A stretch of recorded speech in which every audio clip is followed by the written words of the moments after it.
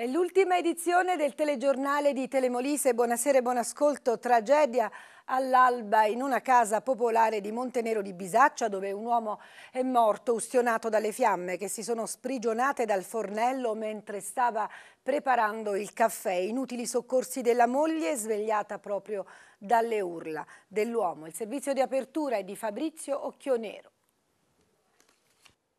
Ma te dici che stavo facendo il caffè e la fiamma ha fatto una fiamma grande e si è bruciata.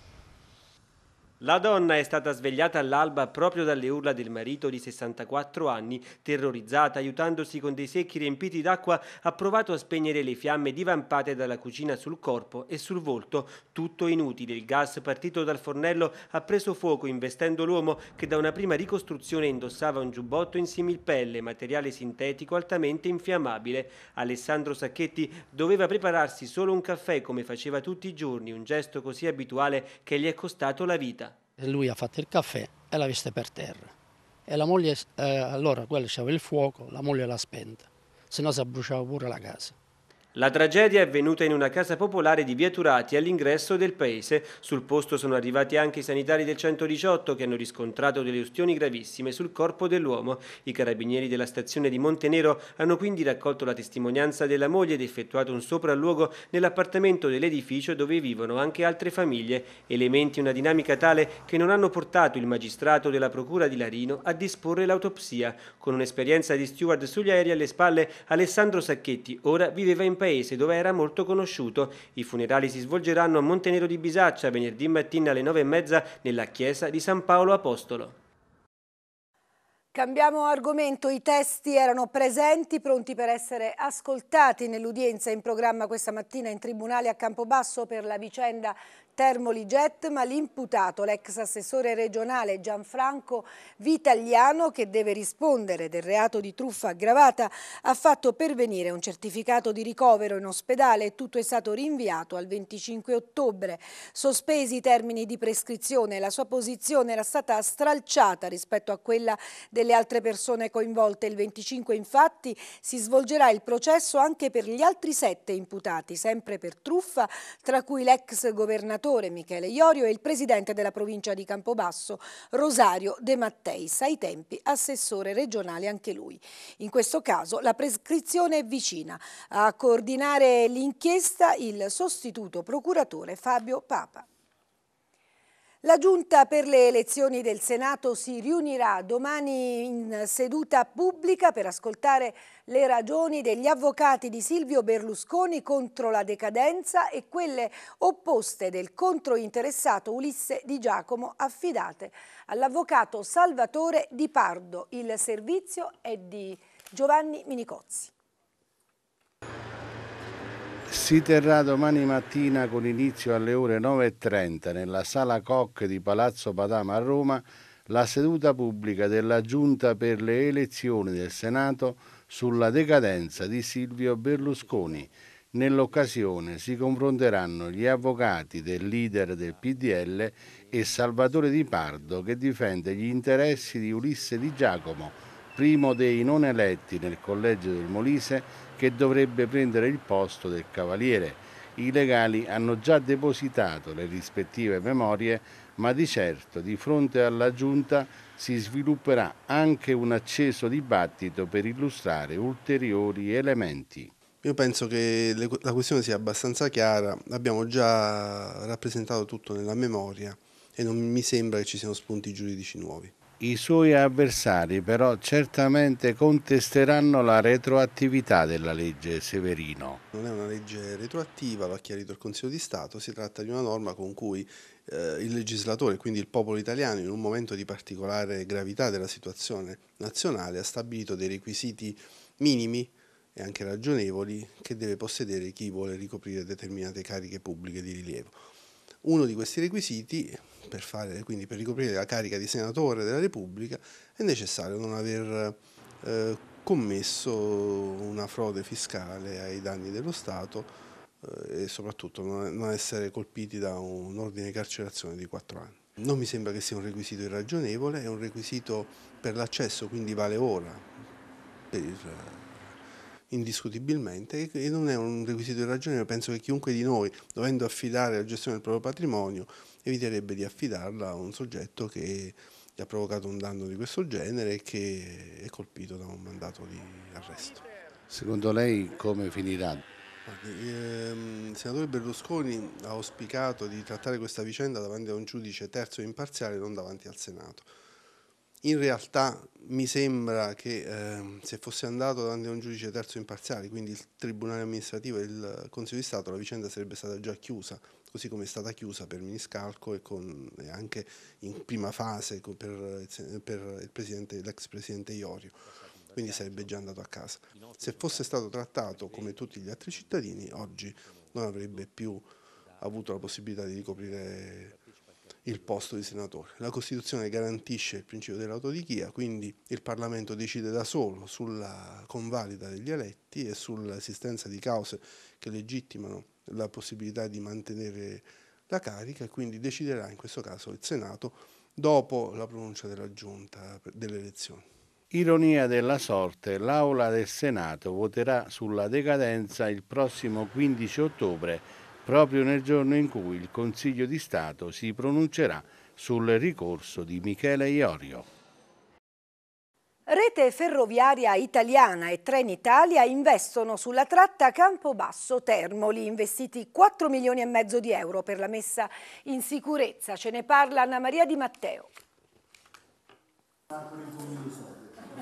Era destinata ad essere soppressa perché è considerata ormai un ramo secco, e quando tutto sembrava ormai deciso è arrivato il ripensamento, e così la tratta ferroviaria Campobasso Termoli non solo è stata salvata da RFI e Trenitalia, ma sarà addirittura oggetto di un corposo investimento, 4,5 milioni di euro per la messa in sicurezza, 1.600.000 euro già disponibili e la differenza pronta entro il prossimo mese di gennaio per i lavori che dovrebbero essere completati entro maggio 2014. Gli interventi saranno realizzati dall'Armafer, che darà lavoro a molti lavoratori molisani. RFI ha dunque deciso di investire sulla linea che collega il capoluogo all'Adriatico, mettendo sul piatto tutte le risorse disponibili. Per l'assessore regionale ai trasporti Pierpaolo Nagni, che su questo tema ha portato avanti una vera e propria battaglia, si tratta di una vittoria importante, forse anche insperata, visto come si erano messe inizialmente le cose. La tratta ferroviaria Campobasso Termoli è un'alternativa alla Bifernini e alla statale 87 per raggiungere la costa. Ha dichiarato: siamo riusciti a realizzare uno dei nostri punti del programma di governo. Incisiva dunque l'azione dell'assessore Nagni e del presidente Frattura.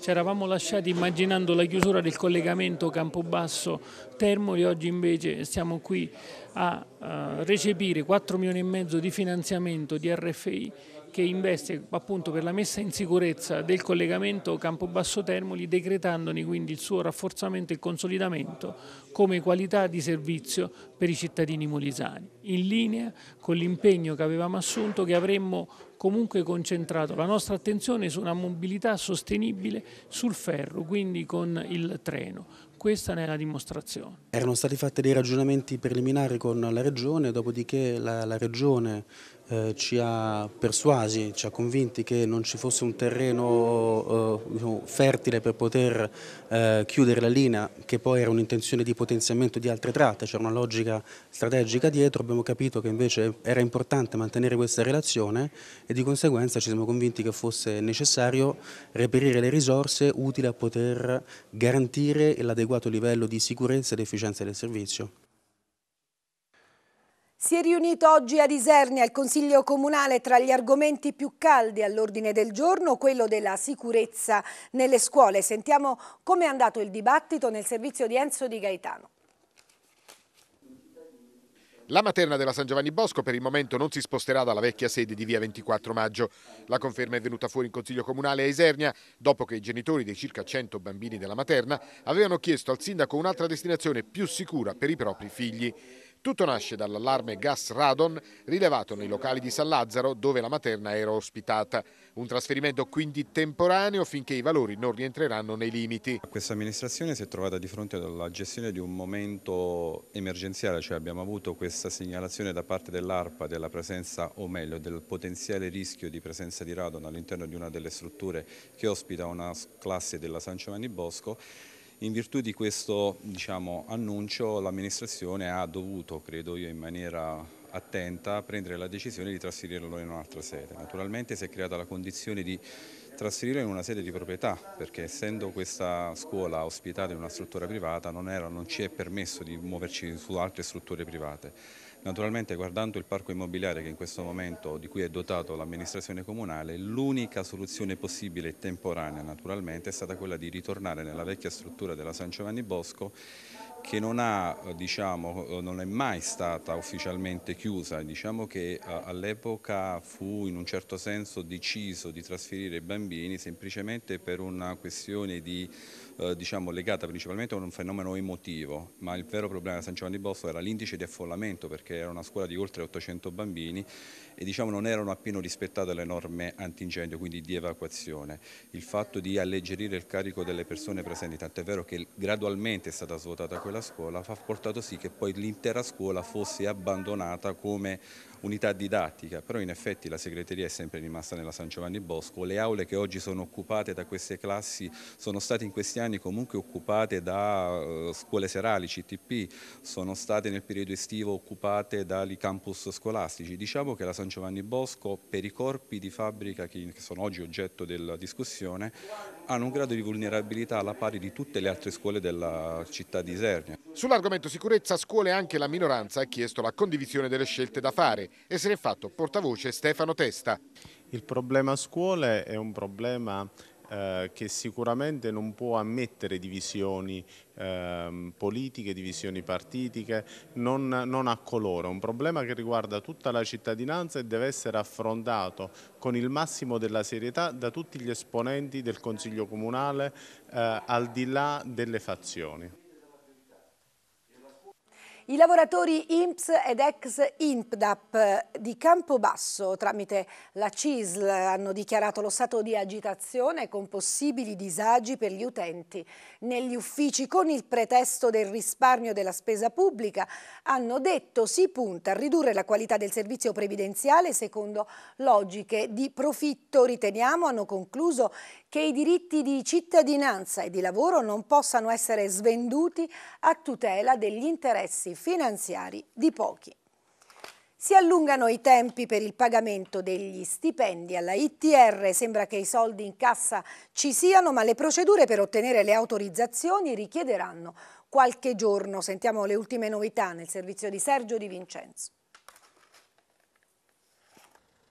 Per ora sono solo indiscrezioni, ma sembra che i soldi per pagare gli stipendi siano stati trovati. Difficilmente però si riuscirà a dare risposte certe ai lavoratori entro questo fine settimana. La procedura è infatti complessa. Al termine della verifica sulle giacenze presenti sui conti correnti della ITR, il commissario Ferreri informerà il giudice Battista, che a sua volta, qualora dovesse esserci la conferma della disponibilità economica, dovrà convocare il comitato dei garanti, chiamato a fare le verifiche previste dalla legge ed eventualmente a rilasciare l'autorizzazione ai pagamenti. Tutti questi passaggi chiedono tempo. Certo è che la pazienza dei lavoratori è al limite, anche se si sta facendo in modo di evitare altri scontri frontali. E non è un caso che proprio all'ultimo momento è stata annullata la marcia di protesta dei dipendenti da Isernia a Pettoranello, prevista per questa mattina. In cambio la proprietà, nonostante abbia già inviato le lettere di richiamo, non prenderà provvedimenti disciplinari nei confronti di chi ha aderito allo sciopero bianco, ha fatto sapere Di Trocchio della Femca CISL, che comunque ha dettato altre due condizioni: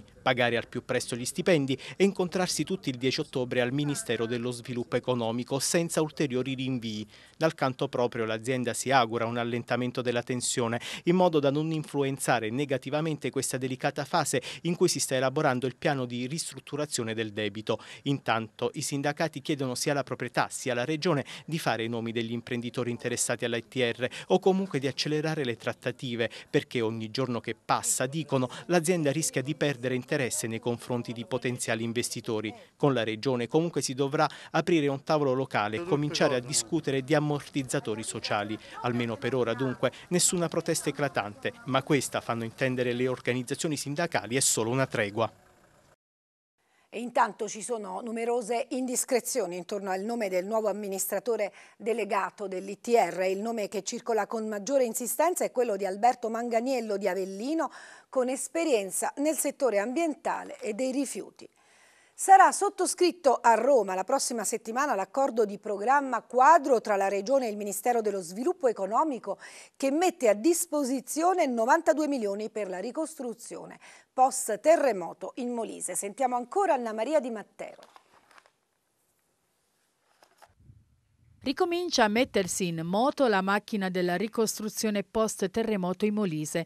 Il presidente della regione Paolo Frattura ha annunciato la firma la prossima settimana a Roma dell'accordo di programma quadro che metterà a disposizione oltre 92 milioni di euro per interventi su 219 edifici danneggiati dal sisma del 2002. L'accordo, che sarà sottoscritto tra la regione e il Ministero dello Sviluppo Economico, consentirà l'utilizzo delle risorse assegnate al Molise dalla delibera CIPE del 2011. Denaro fresco che rappresenterà una boccata di ossigeno per le imprese impegnate nella ricostruzione, molte delle quali ferme per mancanza di liquidità. Ma dall'accordo di programma dipenderanno anche le sorti di tante famiglie che ancora vivono nei villaggi provvisori all'interno delle casette di legno. E proprio a queste famiglie si rivolge il governatore Frattura nel commentare l'imminente stipula. Con questa firma, ha detto, diamo finalmente la risposta più attesa dai nostri cittadini, il recupero degli immobili privati compromessi dal sisma di 11 anni fa. Blindiamo così per davvero il diritto del ritorno alla normalità della popolazione. Il presidente non ha mancato di citare poi chi in questi mesi ha portato avanti il lavoro che ha consentito di poter produrre in tempi strettissimi la documentazione necessaria per la firma dell'accordo di programma quadro. Dal consigliere regionale Ciocca, che nelle scorse settimane aveva prodotto le cifre allarmanti riferite allo stato della ricostruzione in Molise, ai vertici dell'Agenzia regionale di protezione civile, al gruppo di funzionari regionali che hanno collaborato in sinergia. Questo pacchetto di interventi dà ragione al nostro modo di lavorare, serio, rigoroso e rispettoso della norma, ha concluso Frattura, con convinzione, attraverso impegni che diventano fatti nell'arco di pochissimo tempo, proseguiamo nella nostra opera di accompagnamento alla ripresa sociale, occupazionale ed economica dei paesi del Molise, colpiti dal terremoto e in attesa da troppi anni di risposte vere e verificabili, risposte che a quanto pare stanno per arrivare. Spostiamoci ora in provincia di Isernia perché è stata immediata la replica di Mazzuto al consigliere provinciale Giovan Carmine Mancini. Il rappresentante della destra lo aveva infatti accusato di spese facili in riferimento ai premi dati ai dirigenti della provincia e aveva bocciato l'idea di Mazzuto di mettere in vendita parte dello stabile di Via Berta. Sentiamo ancora Enzo Di Gaetano.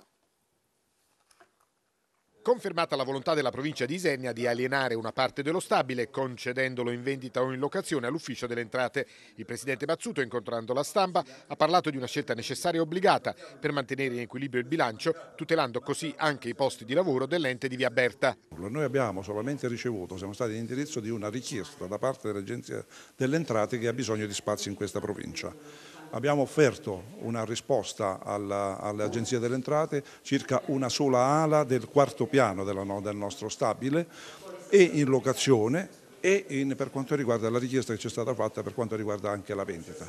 Per cui noi attendiamo quello che l'Agenzia delle Entrate deciderà di fare. Certo è che nell'uno e nell'altro caso sono delle garanzie certe che potranno consentirci di equilibrare il bilancio e mettere in sicurezza i posti di lavoro dei nostri dipendenti. Intervenuti all'incontro con la stampa anche i due dirigenti dell'ente che hanno confermato la validità e la legalità dei compensi percepiti come premi di risultato. La retribuzione dei dirigenti è formata da due voci: retribuzione di posizione, che è poi il nostro stipendio mensile, e la retribuzione di risultato, quindi fa parte della nostra retribuzione.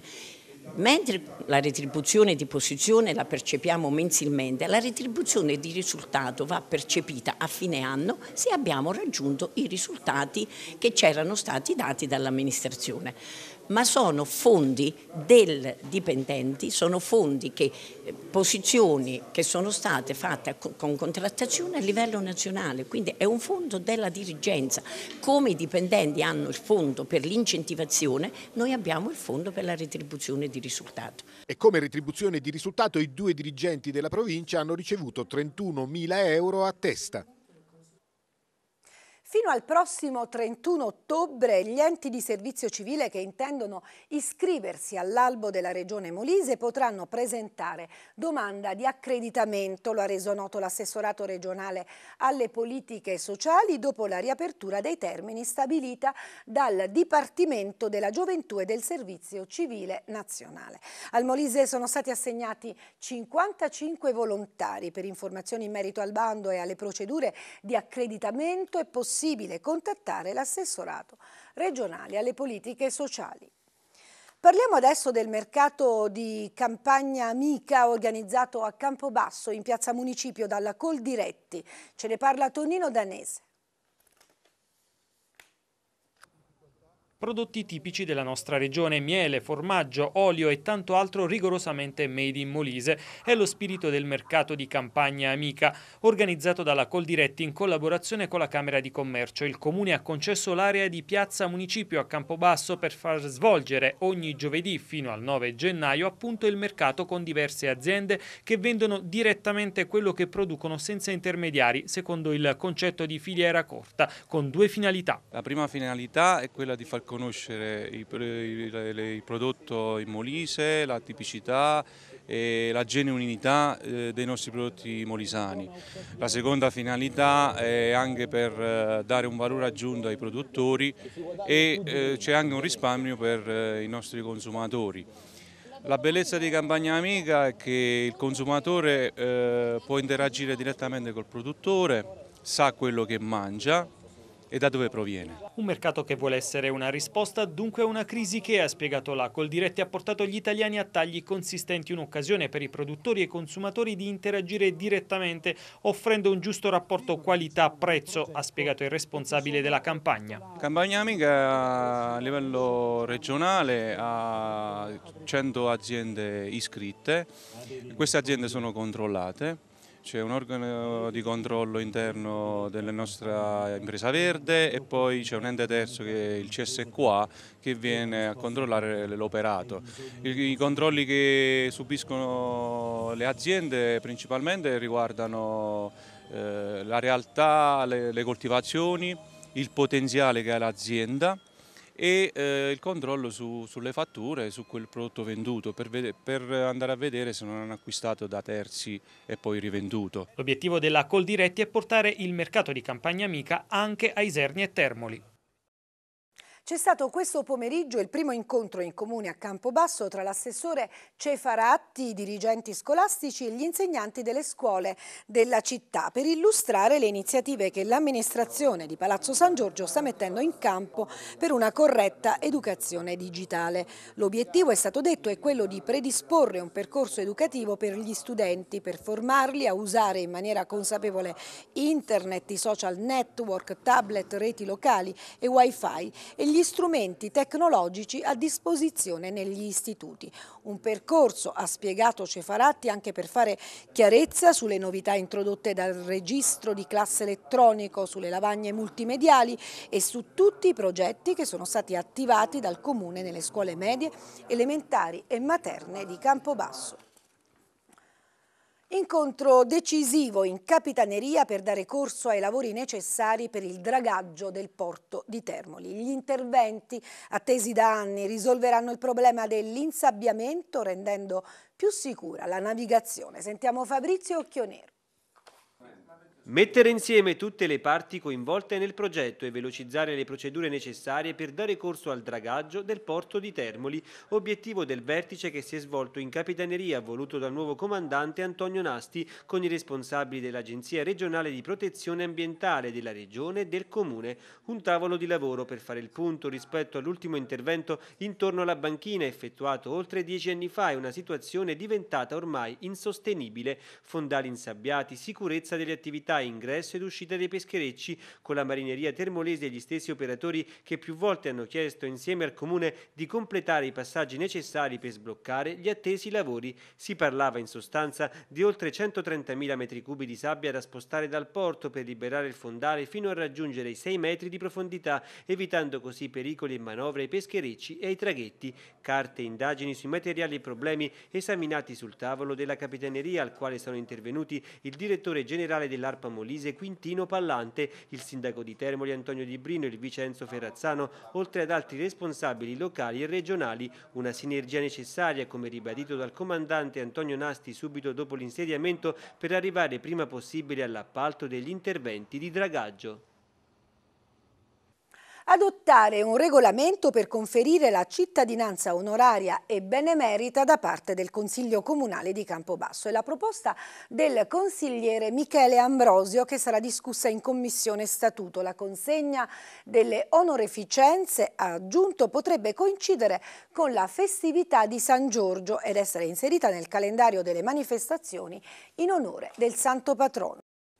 L'equipe di chirurgia cardiovascolare della Fondazione Giovanni Paolo II di Campobasso, coordinata da Pietro Modugno, ha effettuato con successo 4 delicate operazioni su pazienti molto anziani e con un quadro clinico complesso. Ce ne parla Tonino Dannese. Il loro quadro clinico era delicato e complesso, l'età avanzata, in 4 rispettivamente di 80, 81, 87 e 93 anni, si sono affidati all'equipe di chirurgia vascolare della Fondazione Giovanni Paolo II, coordinata da Pietro Modugno. I primi 3 avevano un aneurisma dell'aorta addominale di almeno 7 cm, al più anziano invece ne era stato diagnosticato uno dell'arteria della gamba, anch'esso di 7 cm. L'aneurisma aortico addominale in particolare, hanno spiegato dalla Fondazione, è in sostanza un rigonfiamento in corrispondenza del quale l'aorta può indebolirsi e il tempo e la forza della normale pressione del sangue possono romperla, provocando forte dolore e un'emorragia interna fatale. Il rischio reale di rottura, se sussiste, hanno continuato i medici, pone al chirurgo 2 alternative: incidere in corrispondenza dell'aneurisma o intervenire per via endovascolare attraverso le arterie femorali senza incisione, un approccio meno invasivo. Nei casi in questione bisognava considerare l'età dei pazienti e le complicazioni respiratorie e renali. I chirurghi vascolari hanno quindi optato per il metodo meno invasivo. Tutti i pazienti sono stati operati, interventi durati diverse ore, molto delicati, ma alla fine per i 4 anziani tutto è andato bene. Prognosi sciolta e sono stati trasferiti nel reparto di riabilitazione cardiovascolare, dove grazie a medici e fisioterapisti hanno ripreso a muoversi. Si tratta di interventi rischiosi a qualsiasi età e anche in condizioni di salute buone, hanno rimarcato i chirurghi della Fondazione, e non intervenire nel caso dei 4 pazienti anziani significava condannarli a morte certa. Il rischio era alto e non tutti si sarebbero assunti questa grande responsabilità, ha concluso il dottor Modugno, ma abbiamo deciso di intervenire dopo un'attenta valutazione, pur di fronte a un quadro complesso, consapevoli che in anni di lavoro abbiamo acquisito un'esperienza tale che ci ha permesso di affrontare anche situazioni difficili. Interventi di questo tipo possono essere eseguiti solo in centri integrati, dove sono presenti diverse specialità cliniche, così da intervenire tempestivamente in caso di complicanze. Siamo in chiusura, ma c'è l'appello per un cane, un Khuzar roano, penso si dica così, marrone con chiazze bianche, lo dovremmo vedere, eccolo qui nella foto, che si è smarrito a Castelpetroso. Si chiama Rio, è di corporatura robusta e ha un collare di metallo e uno arancione. Chiunque lo avesse trovato, avvistato, ne avesse notizie, può come sempre contattare la redazione di Telemolise. L'ultima edizione del nostro telegiornale termina qui ed io, come sempre, vi saluto ringraziandovi perché scegliete l'informazione di Telemolise. Buonanotte.